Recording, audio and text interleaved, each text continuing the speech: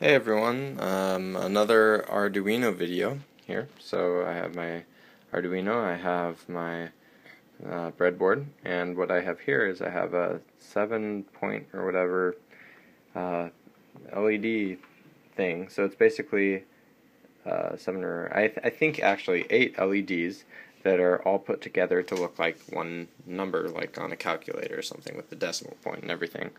And then down here I have a push button.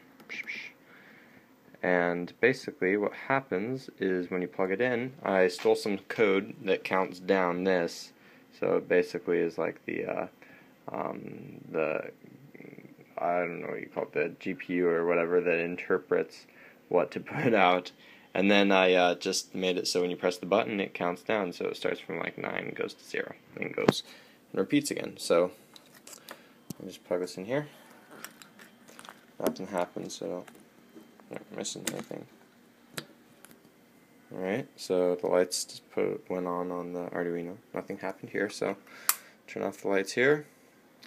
Get a little background light, and click once, and it's 9. Oh, and the right side LEDs are a little less bright because I have some higher resistors because I didn't have any of the other resistors left. Yeah.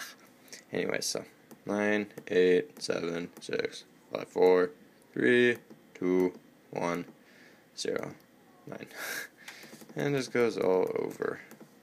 So yeah, it works pretty well. I had some weird problems with it not counting down properly, but going kind of random. But got that sorted out for the most part, and works pretty darn well. It's pretty neat. I mean, it's just the starter kit and then this extra LED component. So yeah, see you guys later.